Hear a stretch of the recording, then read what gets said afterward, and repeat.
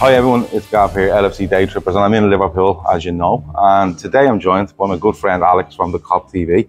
Alex, how are you? Do you know what, Gav? It's always good to see you, mate. And it's always normally a bit of crack involved, a pint or two, or 3 or 4. I've mixed it all in today. Bit of golf as well today. I've mixed it in today, so can't really go wrong. I brought you somewhere where we can have a chat for 15 minutes and then swing golf clubs and play badly on this lovely trackman screen behind us. I've seen you look decent, mate. You look decent. But no, I've only hit 4 or 5 practice shots. I should have brought my glove with me, I'm being honest.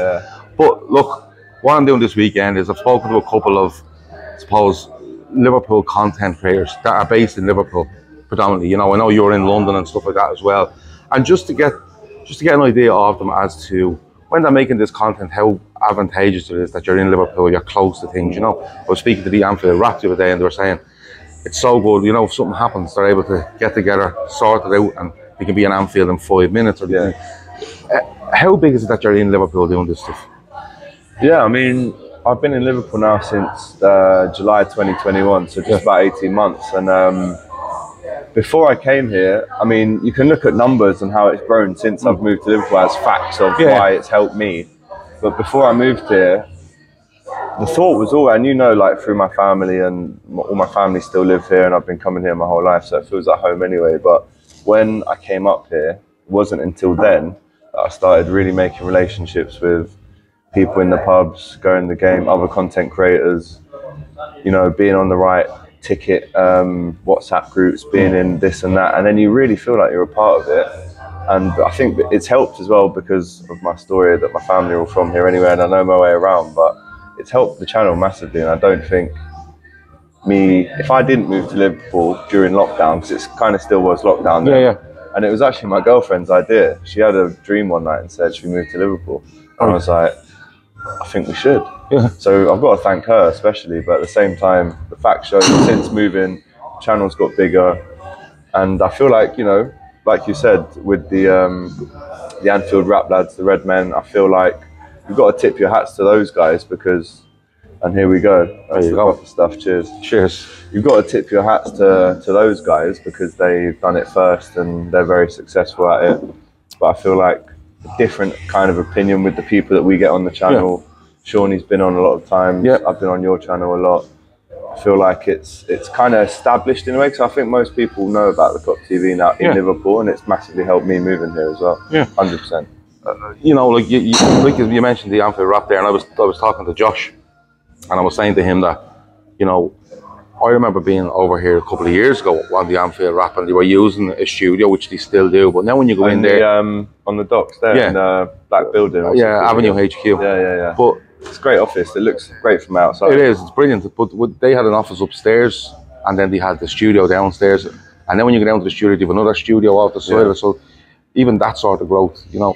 But in terms of the Klopp TV, you know, moving from London to Liverpool is a huge thing. It's a huge thing in life, regardless of what their job is. You know, moving from one city to another probably feels like moving from another different country. You know, that sort of like. It's basically like being in Ireland here. I feel like. Yeah, it is a bit, isn't it?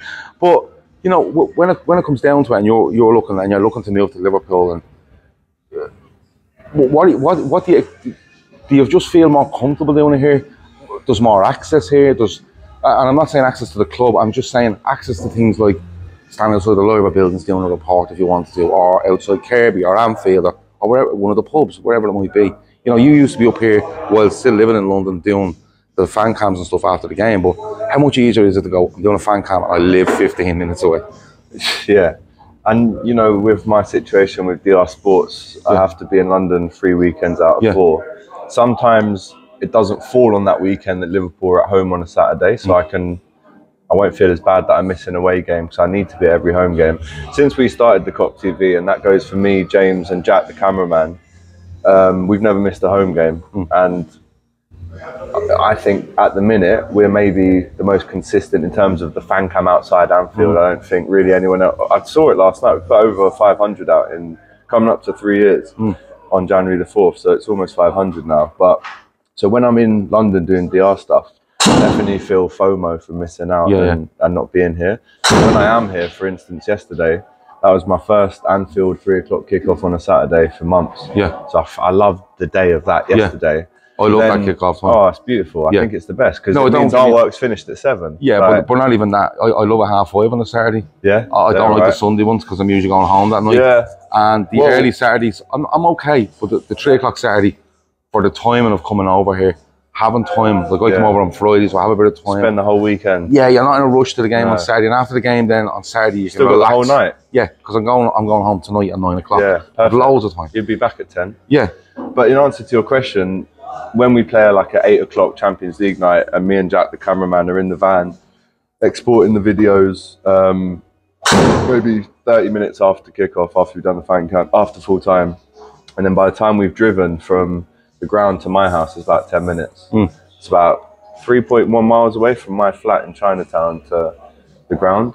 So in answer to your question, how good is it being 15 minutes away? Yeah. It's unreal, because sometimes we do look up and see, right, who's put the first video out? Is it us, or is Anfield Rap beating us? Or because it's healthy competition. Like I've met all the lads from. We do that. I know you've got a really good relationship with the Rat as well. I have a good relationship with all of them. You know, and in fairness, when you come over here and you ask any content creators, can they do something with you? Can they give you a bit of time?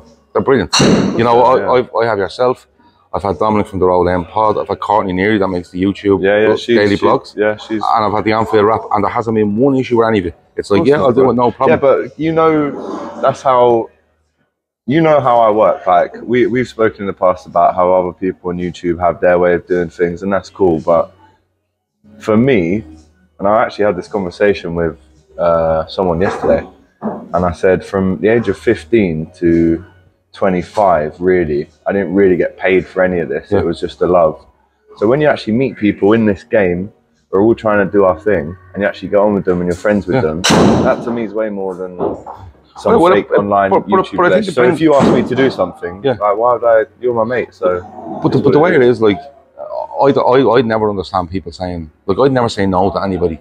You know, like, if someone come out with a YouTube channel tomorrow that done exactly what I was doing, okay, and they came to me and said, well, I'm doing this, can you come on the show? I'd say, yeah.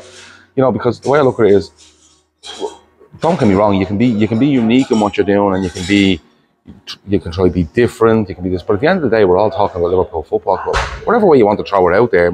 Because we love it, though. Yeah, but the thing is, and the thing is, like, and listen, it's shown this weekend by people just giving their time, no problem whatsoever. I think it's just, everyone benefits off it. Like, if I have you on my channel today, which I do, right? I don't think that, he's getting more exposure than me on my own channel. It makes no sense. Can't look at it like that. No, and the thing is, you need to be able to turn around and go, yeah, we've put out a good video. People like watching it. Plus, some people might go and watch Alex now, who maybe know about you, but don't know about you, wherever it might be, and then they go and watch it. Like, comment, and subscribe, of course. Yeah, I never say that. I always forget. But that's what I'm saying. It's beneficial for everyone. And it is. You know, we mightn't agree on certain things. We do agree on certain things, but at the end of the day, we're all putting content out there. We're all having a good time. Yeah. And there's people making money out of it. There's people making a career out of it. It's not my career. Yeah. You know, my career at the moment is mine and looking after my children. You know, simply because of work and situations at home. Well, I'd like to think I do a decent job. You know, they're still alive. But you know, but going on to that then, you know, you talk about DR Sports with Robbie Lyle and Robbie Lyle from Arsenal Fan TV. Is that where the career really kicked in? Because you're saying that you're doing it for X amount of years, you're not really getting paid off it. You know, now I see you when I see your online stuff, I know you're doing other things outside of this, and that's probably part of your career, as they call it, you know, the sort of way. But is that where it's really kicked off, where it's focused you on this is it now? Do you know, it's a great question. So basically, when I was kind of, like I said, 15, I started doing written journalism I did the Best of British Sports magazine, which was like a yearly thing, and I see going Smith, see my name in the paper. So I kind of basically how it all goes, it all stems back to my dad, right? He was a footballer, so that was always what I was going to be. I got to semi-pro, I still play now. I played at Millwall. Got some stories about Mick McCarthy as well, by the way. So I was always going to do that. My dad and mum split up, whatever. He got quite ill, and then basically still played football most weeks, but he wasn't there to really push me how I should have been pushed at the time, from when you're getting looked at from 12 to 14. and then played semi-pro for a year, and then went to uni, studied broadcast journalism. But at that stage, I'd done like work experience at the Independent. So, for instance, I at 16 was asking Jose Mourinho questions in conferences at Cobham, and then knew always this is what I was going to do. Sport was always my thing. But then when I went to uni, music took over, and I became like I had a radio show, and I won a couple of awards and had massive interviews on there. And it was like, all right, I'm going to be the next Charlie Sloth, basically. Not in terms of how he.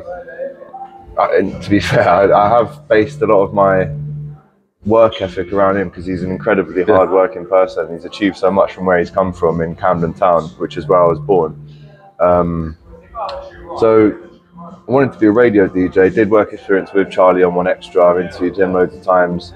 And then I guess, so I came out of uni and I was working in call centres, painting jobs, everything I could do, chair factories. I've done like sales jobs, suit and tie in the city, all that stuff, pubs, all that shit. And then I got to 21.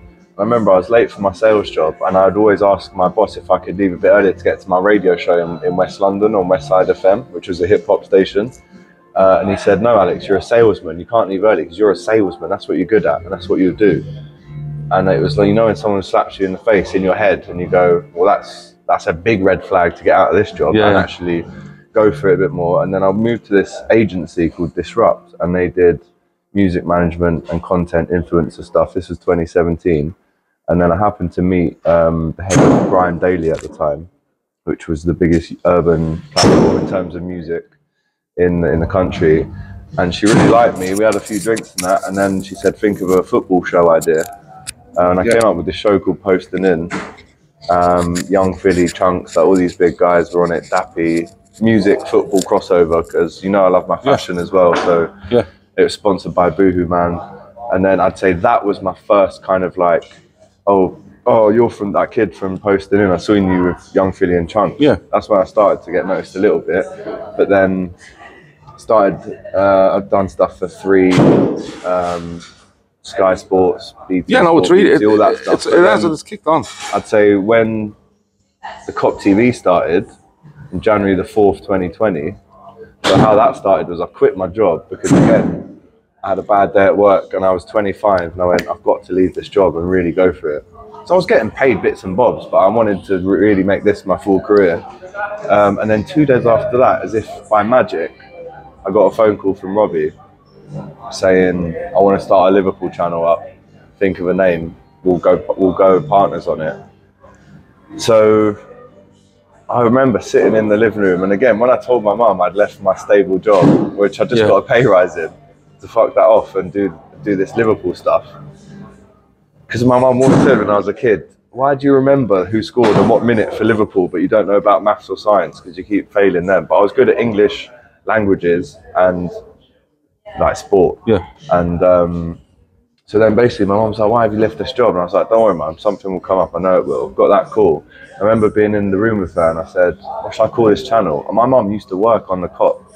So she's from Scotland Road in Liverpool, and she used to work, Jimmy Case. Remember Jimmy Case? Jimmy Case got my mum a job selling programmes and food in the canteen in the COP. So she used to sell all that before the game, run up to the gangway and watch the game. And I remember, what should I call it? And I had this name, Red or Dead TV. I thought, nah, it doesn't roll off the tongue. She went, what about the COP TV? And I went, oh my God, I think you've done it, mum. And I went online, I was like, no one else has got it. And just boxed it off from there and then. And then basically lockdown happened, COVID happened.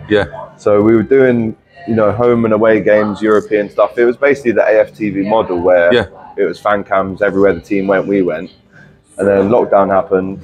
And I remember being at the Atletico game at Anfield thinking, shit, this could be a long time until we see football again, let alone full stadium. And then you're trying to fill content.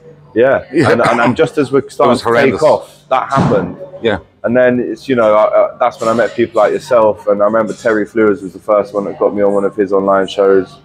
I did loads of stuff like that. And then came out of lockdown. And I went on DR Sports a lot, which is the sister channel of AFTV, I guess, but the channel that covers a lot more sports and is very varied in terms of, we've had hundreds of people on DR Sports. And then what happened was as we were speaking about earlier, was like, right, I'm going to move to Liverpool and make the Klopp TV what it should be. Then when I did that, Robbie was like, well, actually, I want you to present full-time on DR Sports back in London. Yeah. I was like, yeah, but you still have to work on both. Like, I'm sure, and I'm lucky because my mum still lives there and I can just pop in and out. But the point was, my life kind of changed then, because then it was like, well, I still need to build the Klopp TV up here, and that's my baby, and I'll never leave that. Yeah. But I've got to keep the boss happy, and be there for as much time as I can be in London. Yeah. So it's a juggling act. But with the rise of Ruby, James Redmen, Mario, Jack the cameraman, Jacob who does the podcast with us in the studio in Liverpool, I can kind of be away that I was in Amsterdam or I was these guys step up and do that stuff. And they step up and do it for me. Same with me. You've got with Chris and Shawnee. Yeah, I've gone away this weekend and set the shows up for the lads, and they all just say, I'll do this, I'll do this, I'll do this, and I leave them to it. And it's a good feeling because at one time it was just me and Jack that we could rely on. Yeah. Me and him putting in the work. Yeah. And you feel down rain outside Anfield. Yeah. And I suppose that leads me to my last question for you, right? And I've asked everyone this. Everyone wants progression, everyone wants to get better, everyone wants to, be bigger, better, whatever it might be. And I've asked everyone this, and I think you're going to answer the same as what everyone else has. How much does enjoyment matter to make it bigger? Because I'm of the opinion, and I'm probably repeating myself for the fourth time at this weekend, I'm of the opinion that if you enjoy it, it will get bigger. Of course. If you don't enjoy it, you can still go on every day of the week and you're not enjoying it. But the enjoyment is a huge push to make it. It's everything. Make it better. It's everything for me. I was actually, again, it's funny you asked me that. I was talking to someone about this the other day, and I know, and I trust within myself, because I know myself so well at this stage, that I know that because I love it so much, I know I've got a job for life. Yeah. I love it like you wouldn't believe. I'm obsessed with it. So not to an overly unhealthy part. Yeah. Big shout out to Mario, by the way. I had to convince him to buy his girlfriend a different birthday present than something off the LFC club shop. Yeah. That's just because he loves Liverpool so much. Yeah. I'm like, have you ever asked what she wants though? She might want some jewellery, Mario. Doesn't even like she doesn't want the You'll Never Walk Alone robe for the 7th. Do you know what I mean? Yeah. So, but that's because he loves it so much, and he thinks everyone should love it. He moved from Italy with her, brought her to Liverpool. He's got a Scouse kid now. He's an amazing guy. But I think my relationship with, and because like I said, I've got the music aspect and I've got the fashion stuff, I feel like, whatever you want to call it, the casual scene, there's a really good exhibition at the Walker Gallery you should go and see at the minute called The Art of the Terraces. Yeah, I've seen I've seen you post about it, yeah. You've got to go, bro. Yeah. It's open till March, but you should go today if you get the chance. So whatever you want to call it, because that is football or sport, music and fashion, I love that. And I know within that culture, I know I've got a job for life because I love it. Yeah. I enjoy it, and I've done it for free. People say, oh, it's all about the money. But I've done it for free. I've already done that free bit. Yeah. Now I need to get paid for it all as well, which is the beautiful thing. Because well, I think it's only fair if, look, as I said, the way I do things, I do this channel for the love of the channel, the love of Liverpool, love talking to people, and you make some money out of it. But what I make, honestly, I could claim like from the government more money than I earn, the sort of way. But I think when I do look at it myself, I look and say to myself, well, if I'm still enjoying this, because my wife always asks me, are you still enjoying it? Now, I'm doing this 3 years on my own. And, the channel's a lot older than that, but I'm doing it on my own, running this 3 years. And my wife does ask me every probably 2 or 3 months, are you still enjoying it? It's good that she asks you that, though. Yeah, but you see, the reason she asks is, I think, is because I never kind of go, oh, this and that. I never kind of speak about it. I just go and get it done. And it's kind of like my release from family life, if you get me, but it's still a job at the same time. So it's a weird, fine line, isn't it, between, because everyone needs money. Let's not try and lie. We all need money. We all want to achieve great things and get bigger and better, as you said. But at the same time, that fine line, just if it tips this side to you're chasing money now, then the enjoyment bit tips down. Yeah. But if you kind of forget about this bit and just do that bit, the enjoyment. Well, I find that the enjoyment stays up. I think if you're looking at something like this and there's your enjoyment here at its peak or in around that, I think the earnings or popularity or whatever it might be will go up once the enjoyment stays up. 100%. You know, because and consistency. Yeah, consistency. Well, we love it and it's good. Well, that's the thing. You've got a job for life, guys. Well, that's the thing. Football's going nowhere. I know, yeah. And the thing is, for me, you know, we are consistent in what we do. We put out shows nearly every day of the week. That shows people like, people know, and stuff like that. But I know I might throw a show out next season, and it just bang goes down like a lead balloon. No one likes it, and you kind of get that vibe very quickly. And you go, just gonna have to pull that. That's no reflection on the people that are on it, but it's just not working. You know, because somebody might like your stuff and see me on your channel and come over and look at my stuff and go, oh, I really like that, but that new one that they want, I don't. Because people like different things within what they're watching anyway. They might like you and me, but they might like one show you do, or might like one show. No one's gonna like everything. No. If everyone liked everything, we'd be laughing. Yeah, it would be a boring world. Yeah, again, like, because I've had all these jobs, like all those jobs I was telling you about, and this proves my point. I got fired from all of them through can't be asked to turn up today, going to do a shit job. I don't care if I get sacked. I'll just get a new job on Monday. That was always my attitude. Yeah, but I've never been sick, phoned up sick, been late for anything to do with Klopp TV, DR Sports, Sky Sports, because I love it. Yeah. And it goes back to your point, like how important is the enjoyment. If I didn't love all them things, then it would be, yeah, I know. Go on then, can you pay it early because I just want to get this done? No, I'm turning up because I love it. Yeah. And I hope that enjoyment stays there forever. Well, I think it's a massive key. If the enjoyment stays, things will only get bigger and better, in my opinion, because your enthusiasm stays. Your enthusiasm to go and push yourself or try something different.